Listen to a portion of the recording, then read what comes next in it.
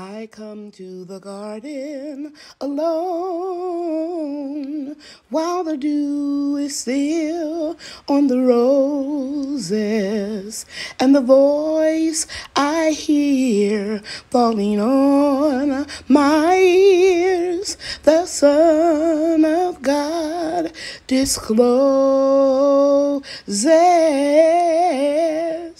and he walks with me and he talks with me and he tells me I am his own, and the joy we share as we tarry there, none other has ever known. Hey everybody, Lady Cheryl here. Welcome to my YouTube channel.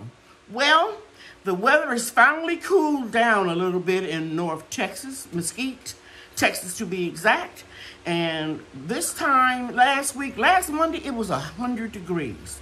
So now we're in the lower 90s, upper 80s, and I'm just so thankful to God that I can finally get some pressure canning done. So that is what this video is all about. I'm going to share with you how I pressure can uncooked beans with a little meat in it. Okay, let's get started. Okay, guys, I have a lady friend. I've been doing her hair since 1993, and when she gets things on sale, pick up for herself, she always buys me some too. You can see right here, these baby Lima beans, 50% off. She only paid $1 a bag. She bought me 3 bags. I'm going to pressure can them. I've already gone through them, and I'm going to rinse them real good. As you can see here, I rinse the beans real good. Anything that floats to the top, any bean that looked like it was dead or, you know, just not a good bean, I'm going to remove it. These all look pretty good. Now, I'm only going to leave about a cup and a half of water in this pot and let the beans absorb it overnight. I don't soak my beans overnight in water because of the myth that it helps to remove what's in the beans that causes you to have a lot of gas. And these beans are going to be pressure canned uncooked with some ham, so it's no need for me to soften them up too much because they're going to cook inside of the jar when I pressure can them. Okay, so it's the next day, and you can see the beans are swollen a little bit, but they're still uncooked because there wasn't enough water in them for them to swell up real big. However, I am going to add some liquid. I put about 2/3 full of the beans. And then you remember I told you guys a while back that that same friend that gave me these lima beans gave me a half of, I think it's what you call the butt of the ham. And it was on sale and it hadn't expired for a little bit over $3. So I took it and just cubed it up and put it in little baggies and had it in the freezer, and it's still frozen, but I added a little bit to each of the jars. And by the way, since I said jars, let me let you know that you need to make sure when you sanitize your jars, examine them, make sure that there are no nicks and chips and cracks in your jars. Okay, so back to what I have in here. I have the baby lima beans that had a little water on them overnight. I drained them and rinsed them off, filled them 2/3 full in each jar. These are quarts, and this is a 3/4 of a quart, but I will still process them for the same amount of time. I also, in the freezer, had some sweet bell pepper that was frozen, so I put a little bit of that on top of each jar.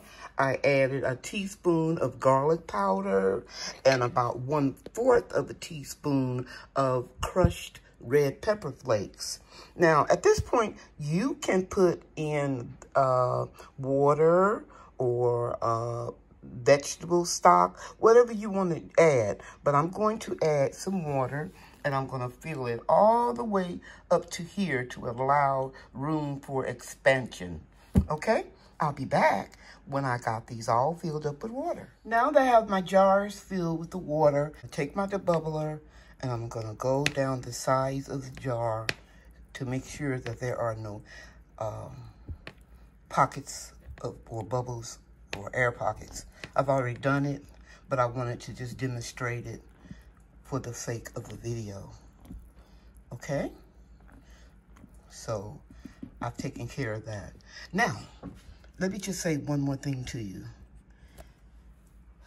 Anything that you can, as I said, with meat has to be canned in a quart jar for 90 minutes.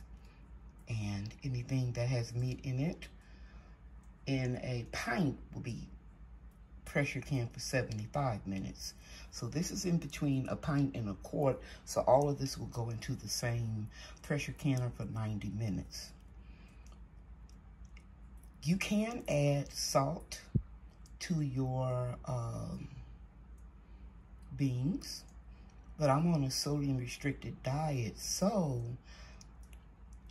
I'm not going to add any additional salt because there is some salt in the cubed ham. So that would probably be my limit for the day, a serving of these beans with the ham in it.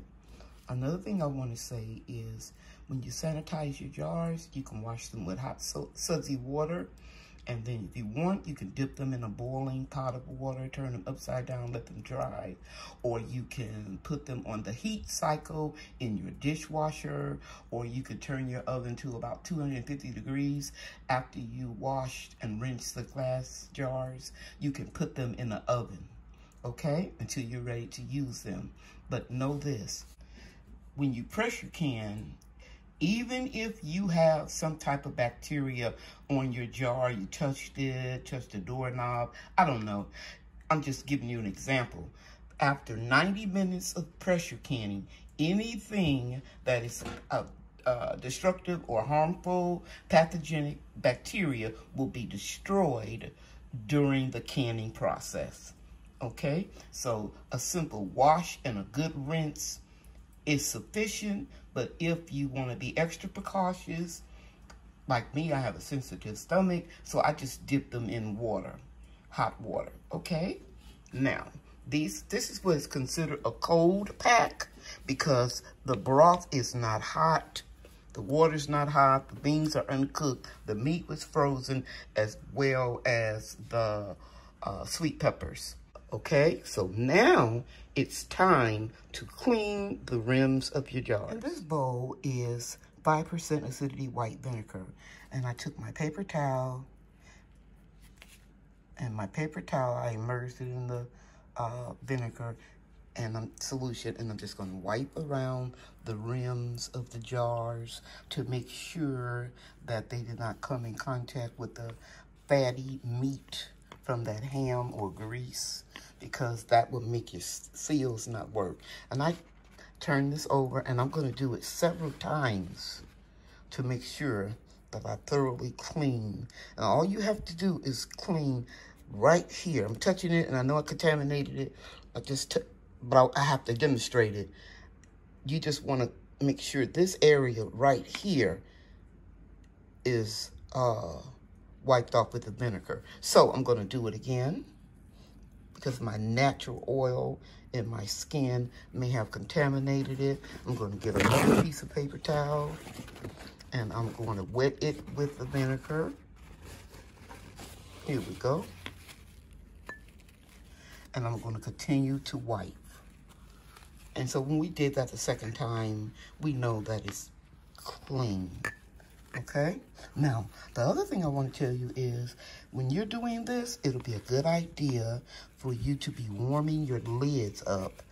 You used to boil your lids for 5 minutes, but that was years ago when they had a lot of rubber around the balls and care lids. But now they only suggest that you keep things canned for 18 months and the ring of rubber around the lids are not as thick as they used to be. Now here is an older lid. has been used before. I keep them. I don't use them for canning, but I just want to share with you. This is how they used to look. You can tell I use this one. That's why it has the indentation. But I'm going to go in my box, and I'm going to get some new lids, and I'm going to warm them up. Not bring them to a boil. I'm just going to warm them up because I don't want to destroy the rubber around the lid, and I know that pressure canning them will sanitize them and heat them up, and they will seal. So I'll be back when I put the rings and the lid. Okay, as you can see here, the water is hot, but it's not boiling, and I'm gonna pick up one lid, and I'm gonna just put it on top of the jar. Let me share something with you. These are the lids that I told you guys that I bought off of Amazon, and you can see they are the ball sure tight. And I caution you guys to make sure that the merchant that you purchase from on Amazon is not selling knockoff lids that are made in China, but these are indeed the ball lids. I haven't had any problems with them whatsoever. So I'm going to place another one right here. And you can see it's a ball lid. All you have to do is warm them up. You don't have to boil them, okay? Because that, like I said, wears out the rubber seal. I don't reuse lids for canning. I'll use them for like a canister. I make jewelry. I collect seeds. Let's do that for DIY projects. Do it yourself, but uh-oh, that's the wrong size. Put that one back in the water. And let's get the smaller one right here, because that is a regular mouth lid. And this last one would be for the wide mouth. And please excuse that jug of water on the floor. It fell after I missed putting it on the countertop. That was for my can. It's not hot. I just put the water in the canner, and I have it on real low. So you want to make sure that you don't put cold jars of food into hot water, and you don't put food that is hot into a cold canner with cold water. I hope I said that right. Okay, so the next thing I'm going to do is I'm going to put on my rings. I put one here so I can let you see that you don't screw them on real tight, just finger tight. Now, when I put this phone down, I'm going to tighten it up just a little bit, but not a lot. And never, ever, ever touch or press down on this little indentation right here. You see that little circle there? That's the part that will be flat after they seal. So don't force it at any point during the canning process. Before you can or when you take them out the canner, don't press down on that area. Just want to give you a couple safety precautions. Now, this is my All-American canner. And the All-American canner, you're not supposed to fill it up more than halfway. Now, what I just put in here was the remaining vinegar. I use that to help keep the jars clear. I say pretty, really. Keep them pretty for years and years if you add just a little vinegar in your canner every time you can. And the other thing I want to tell you about the amount of water, always read your instruction manual for the type of canner that you have. And that's why I'm not telling you specifically how much water I added, because that will stay in your mind and you'll think that's what you need to do for your canner. Now, my canner is very old. That's why you see these little rings around here. But every now and then, when I am not busy, which is very rare, I will come in here and clean this real good with some type of vegetable oil, and will get rid of that ring, okay? But I haven't done it in a while because my company keeps me very busy.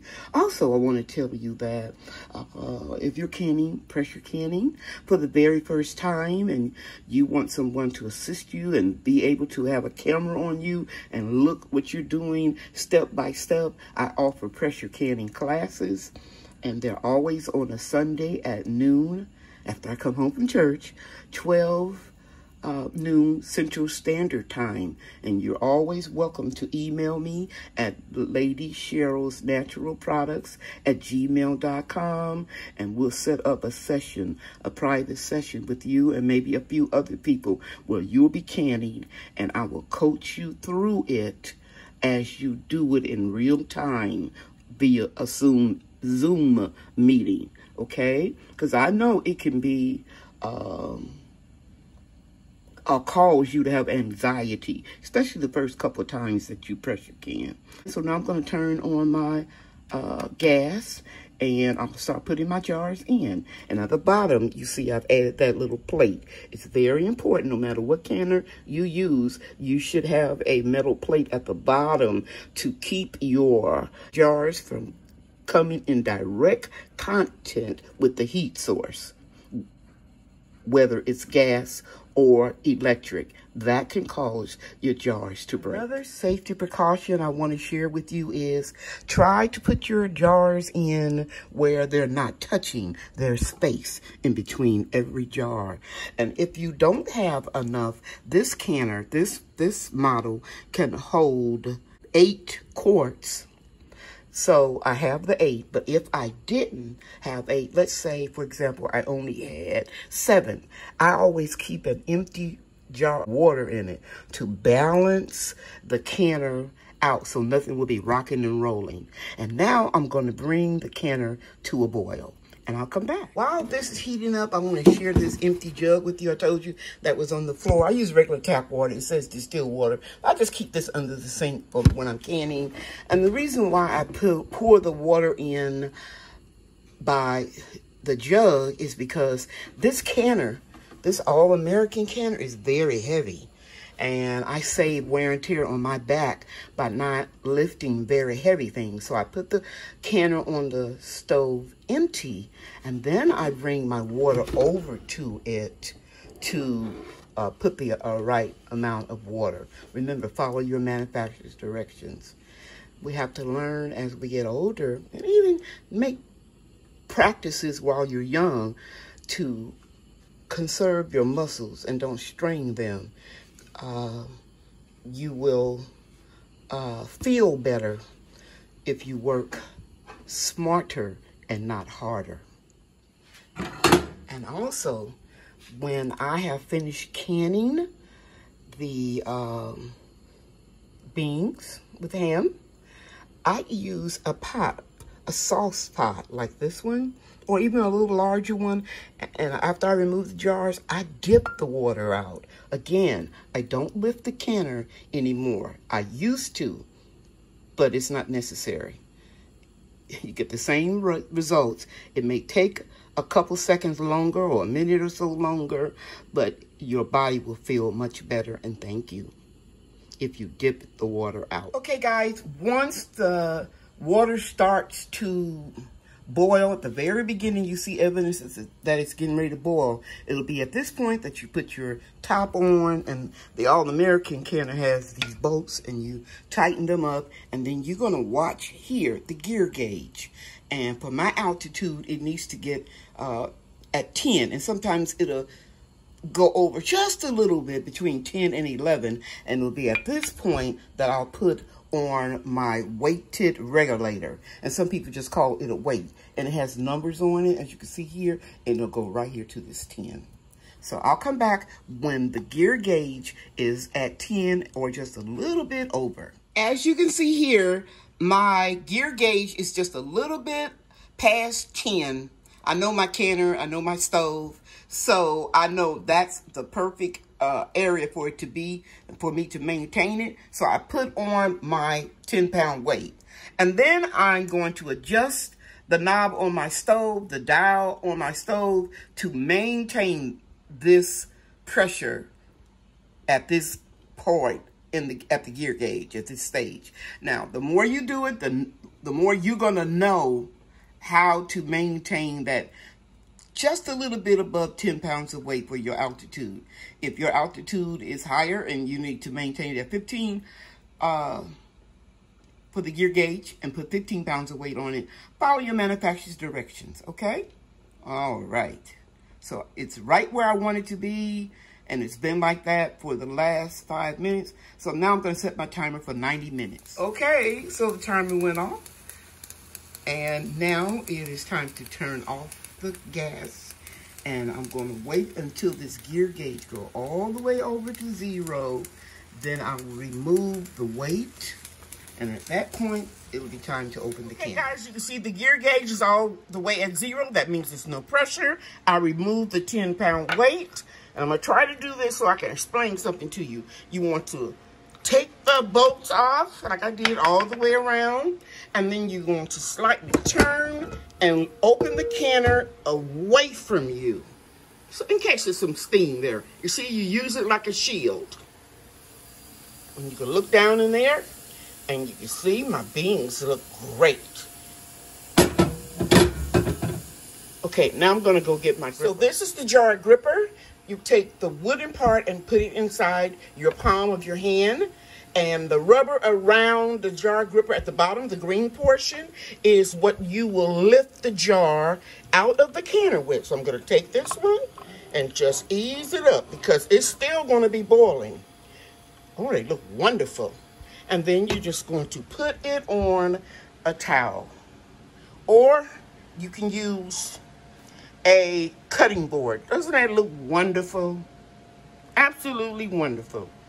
Okay, so I've got to stop because I'm in the middle of a pressure canning class. I need to get back to my class. But I had to show you that part. Okay, guys, so I am in a Zoom class. With a young lady canning for the first time. She's an excellent student. She had everything prepped. She read her directions. She even did a test run with her pressure canner. Probably the best student I ever had. And I was just sharing with her how to remove the jar from the canner. As you can see here, it's still boiling. And you want to take your jar gripper, and you will know the part that you're supposed to have in the palm of your hand. As I stated previously, there it's right there, the wooden part. Let me try to steady my camera. And then the handle itself, or the gripper part itself, will mold to the jar because it's hot. And then you just place it down.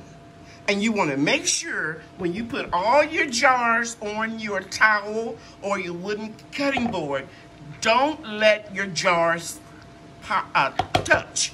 And as I was telling this before I started filming this, as I was telling the young lady, we heard the pop. Look at that indentation that I showed you earlier in the video. It's gone. This jar has sealed.